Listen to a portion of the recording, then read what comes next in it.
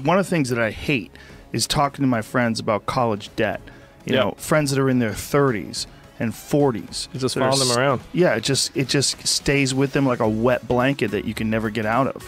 You're up to $1.5 trillion in school debt. It's like 38K ahead. President Yang will be like, hey guys, it's a stimulus, but this time it's a stimulus at people. We're going to forgive some of the student loan debt, because half that stuff was generated immorally anyway. A lot of it was just schools, lying about just to get people in the door. I started my own line of colleges. 287 campuses. We took over all the old circuit cities. Really? I could start my own college. You can make a big fat profit.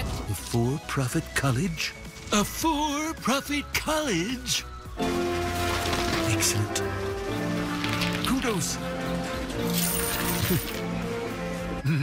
Moolah, moolah. If only our faculty could be hired so easily. Oh, but we already have a faculty. Them. Sir, these people can barely run the plant, much less teach on the side. Smithers, when you think of teachers, what do you think of? Low-paid workforce with no health care and a toxic environment. And there you have them. This is one reason why I'm so into the freedom dividend instead of something like free college. Because why would you subsidize something that only the top third of the population is going to use?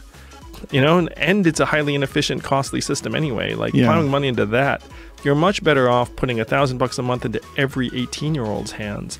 Then if they go to college, great, college is partially paid for. They go to trade school, great, trade school is partially paid for. They start their own business, they do something creative, like they want to do something to help, that's great too. You can actually start building more varied paths and make it so that people don't feel like I need to get into this institution or else my life's going to be over. The world is faster than ever, and you can't make it without a college degree. But for some reason, worthy students don't always get in.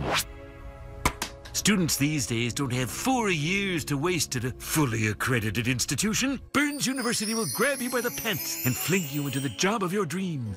Boola boola. Moolah moolah.